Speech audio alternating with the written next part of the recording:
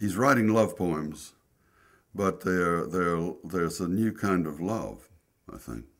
New kind of it's new and it's fresh even 8 centuries later. I don't know that we understand it.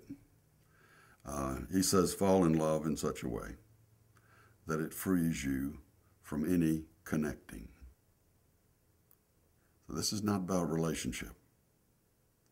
Fall in love in such a way that it frees you from any connecting. This is not country music. this is not, he left me, she came back, she left me again. Yeah, that synapse of ache that you find in the garden balcony scene of Romeo and Juliet, the whole Western love story of Tristan and Isolde sleeping with the sword between them.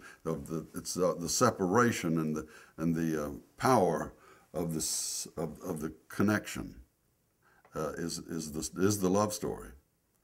Whereas with Rumi, the love he's talking about is a kind of friendship, but it's a weather that you walk inside. And he says it may be what it widens out to become a region that you live in. And he says it includes what anybody says. Amazing.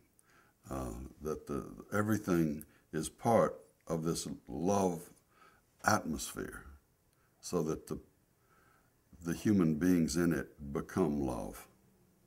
And it's difficult to talk about. You have to hear his poems I think, to sense what he's trying to do with that. It's almost like that dream I had about when Bawa Muhyiddin said, "I love you," and I said, and then the whole atmosphere, the whole world became wet with that dew of love. So it's difficult to talk about.